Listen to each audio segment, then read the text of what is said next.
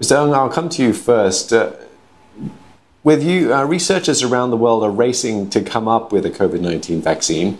Is there room for more coordination or collaboration? Well, thank you, Steve and Glenda, for having us on the show tonight. Well, we are already seeing a lot of willingness to collaborate to solve the most pressing issue in the world today, when it makes sense.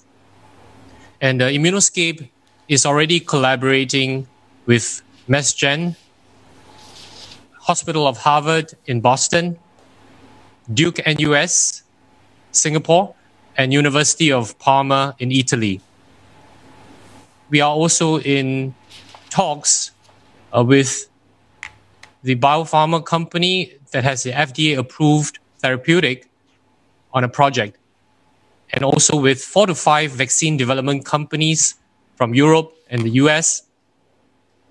And one of them is actually Arcturus Therapeutics, a San Diego-based company that is conducting clinical trials in collaboration with Duke NUS Singapore under the leadership of PI, Dr. Wee Eng Yong. So can we collaborate more? But of course.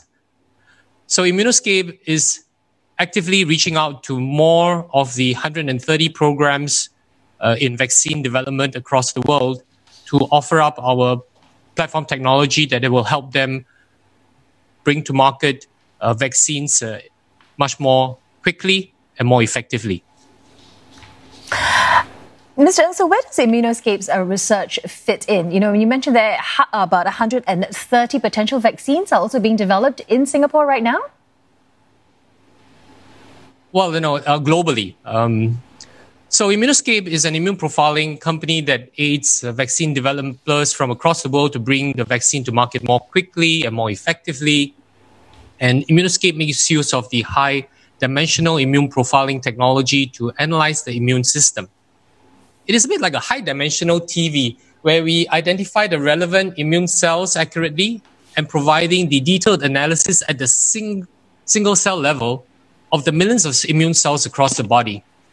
This can be utilized by the multiple vaccine companies from across the world to help them bring the vaccines to the market more quickly.